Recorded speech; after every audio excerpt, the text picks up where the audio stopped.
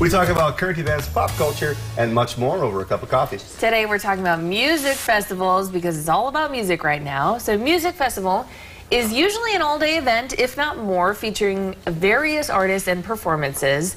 So first of all, we just want to ask, have you guys been to a music festival? And then is there one that you really want to go to? So Amber. Well, the one I really want to go to is the one I think most people around here have been to, which is WeFest. Yes. I've never been to it. I want to go. My husband's been many times.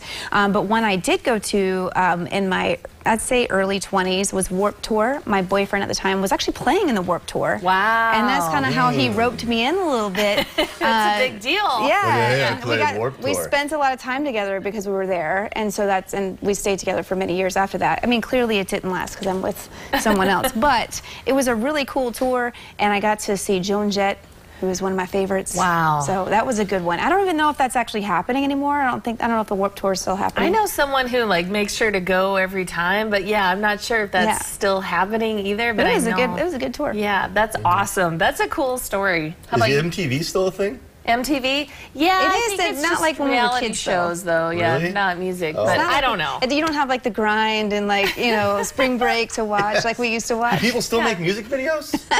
I- Sorry, we're getting off Yeah, topic I here. think so. My apologies. I hope so. I mean, I love music videos, so I hope so. But how I'm about not you, a Jeff? music festival person. Yep.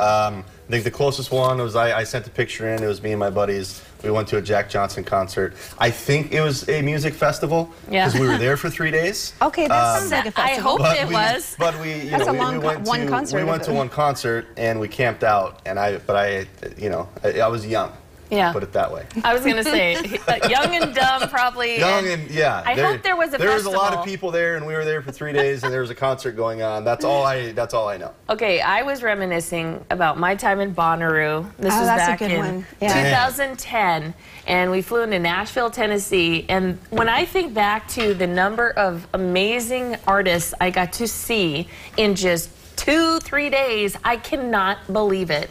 But the highlight for me was definitely Kings of Leon, who was one of the headliners. Jay-Z, I mean, I was pretty, Man, that'd you be know, great. You saw Jay-Z? Wow, yes. He was another headliner. I think the one I'm most proud of was Tenacious D. Was Oh, there. that would be a great concert to see.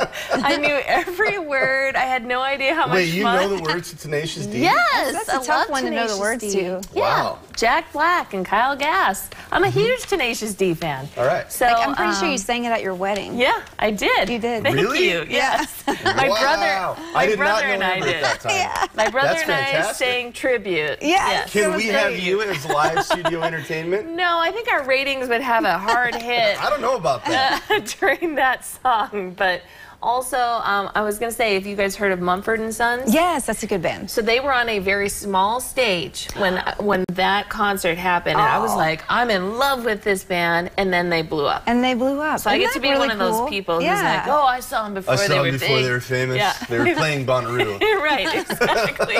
Makes me sound really cool. Okay, well, this has been our Coffee Talk, and tomorrow we're taking the Viral Tortilla Challenge. You do not want to miss what that is all about. I'm still a little scared of it, I but kind of wish I were there because I could, get mine going on. But anyway, coming up next, if all this music talk has you want to listen to a little more, we've got you covered.